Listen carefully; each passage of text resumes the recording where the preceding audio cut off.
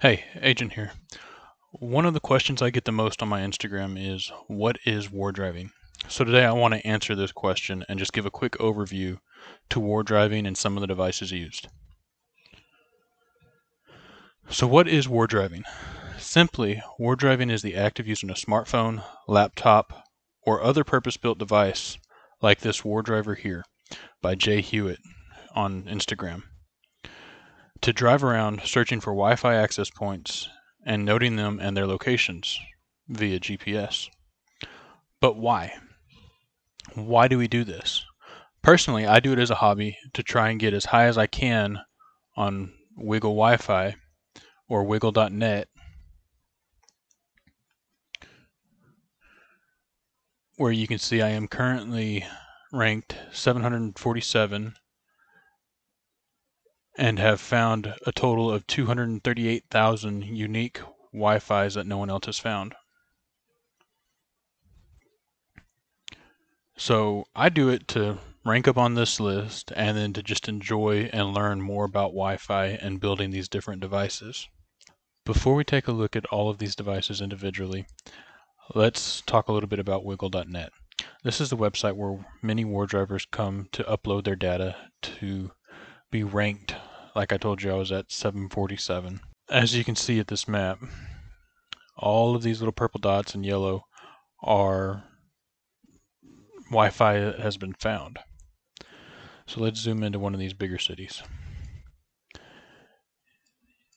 You notice that just about every roadway in this area has been driven and has had Wi-Fi collected on it. Even boats. I did Wardriving on a cruise. That was really cool. I could pick up Wi-Fi from a mile off of the shore. But look at this. It's just super densely populated. Luckily, I live in an area where there's not very many Wardrivers, so I'm able to go and find many areas that have never been Wardriven. See if we can find a smaller city that has less Wardrivers.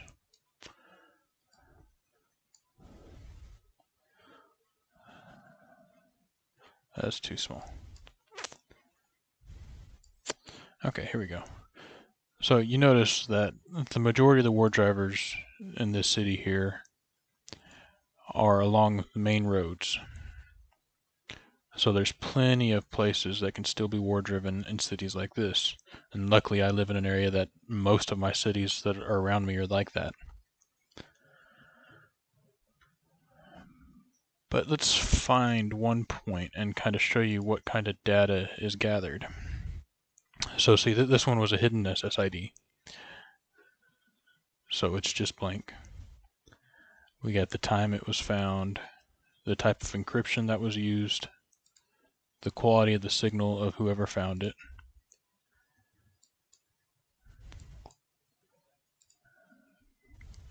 Here we go. Here's one that has the SSID. Martini. The time it was found, the last time it was found. So even if the Wi-Fi point's been found before, when you upload the data, it'll tell you the most recent time it's been found. The encryption it uses, the channel it was on. We can go to stats and we can see kind of what percentage of users or Wi-Fi have been found with what encryption. So I hear a lot of people saying it can't be broken, or why do this? It's useless. Well, gathering this data just allows us to kind of see where everybody's at. We can see that only 0.12% use WPA3. The majority of people use WPA2, but WPA2's been out for a lot longer. And it's good to see that WPA and WEP have just about been done away with. There are almost 1 trillion unique Wi-Fis found in the database. Let's look at my personal stats. So as I mentioned, I'm 747. I'm ranked 42 for the month. I was ranked 40 last month. This month I have found 34,000 points. Last month I found 46,000 points, and these are unique points. Let's see, I have seen 400,000 unique points, or not unique, but just 400,000 points total. But only 200,000 of them have been unique. We also collect GSM networks and Bluetooth, and I have found over 500 and almost 600,000 unique Bluetooth points, which the Wardriver has really helped with that.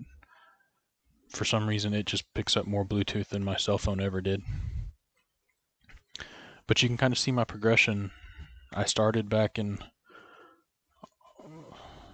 I guess it was August of last year.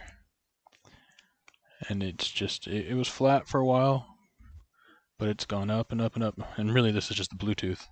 Right around this time is where I first started using my Wardriver.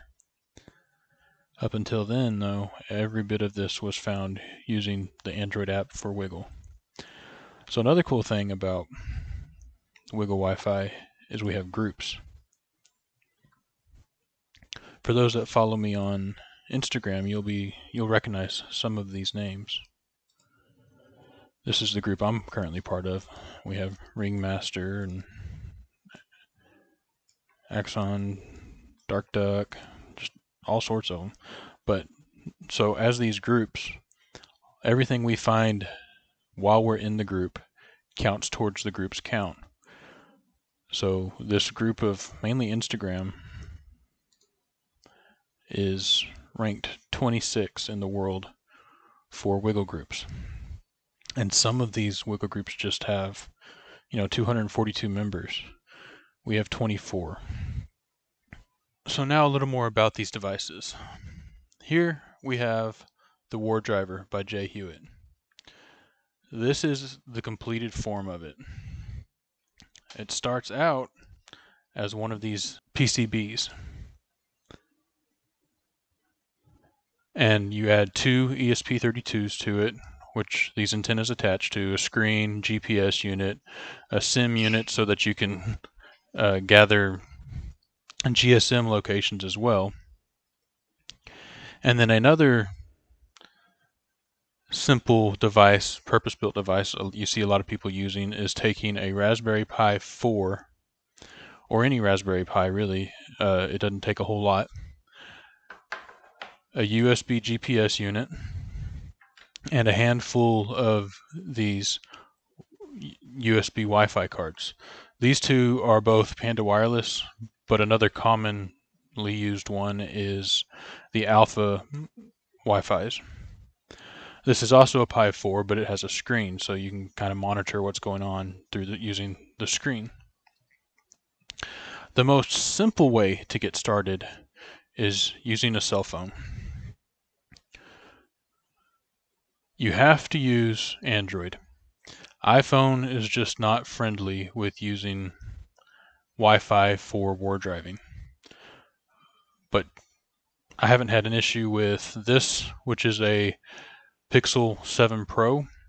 I have a Nexus 6P that I also use, and it's running Android 8. This Pixel 7 Pro is running the most current version of Android, which I think is Android 13. And the app works just fine on both of them. And there are a handful of apps which I'll probably go into in a different video. Next, I'm going to show you this picture. This one is by Dustin Finn on Twitter. This is his Wardriving build rig. He uses two single board computers. Both of them are Zima boards, and each of them you can see have a 8-slot carrier board for these Wi-Fi cards, like you would typically find in, like just on a standard motherboard. So he has those 16 Wi-Fi cards there to capture and watch each channel without having to hop in between a ton of different channels. He has a Hack5 Wi-Fi Coconut to monitor all of the 2.4 gigahertz channels that we can use. And then he has a Intel NUC, I believe it's underneath the Wi-Fi Coconut there, and it's used to consolidate all of the data so he can upload later. And then in this one, this is called the Teenage Dirtbag, and it was created by @PanicAcid on Twitter. You can also find more info on it on at panicacid.com. And for the last build I just showed you, you can find that at busysignal.io. And I'll have all these links in the description. So this Teenage Dirtbag by Panic Acid, it has one Zimma board in it, which you can't really see because all the antennas are folded up. You can kind of see it down in the bottom right corner, or bottom left corner, I'm sorry. But he has a 12 slot carrier board. So with that one Zimma board, he has 12 Wi-Fi cards on it. But then he also has a Wi-Fi Coconut in the middle. So he can monitor the majority of the channels as well for the different Wi-Fis. But these are just a few options. There are many people out there building stuff. Here's a quick picture, and I forget their name on Twitter, but again, it'll be in the description, and I'll write it right next to this. But they have come up with a custom PCB like this, but it has, I think, 16 ESP32s, so it monitors each channel of the 2.4 gigahertz spectrum. Another common question I get about Wardriving on my Instagram is the legality of it. And I'm not a lawyer, nor is this legal advice, but here's what ChatGPT says. And again, this is not legal advice. ChatGPT will tell you that everything they obtain may not be true anymore, and it's old information, and ChatGPT can be confidently wrong. But from my research, this is pretty accurate what I have found. In some countries and jurisdictions, Wardriving may be illegal if it is done without the owner's permission or is used to gain unauthorized access to a network or steal sensitive information.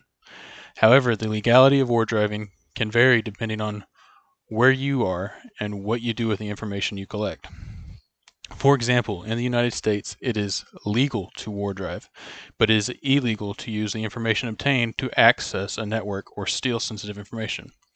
Also, laws may be different if the Wardriver is using a company equipment or company time.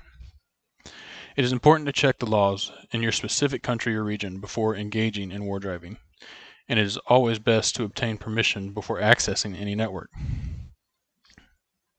So, generally, it's legal, but you do need to kind of watch what you do. These devices, as they are set up just for Wardriving. I can't crack into a network with them.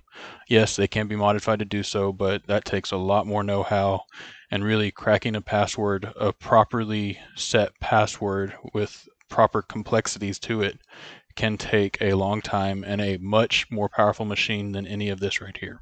If you like Wardriving or would like to learn a little more about it, give me a subscribe.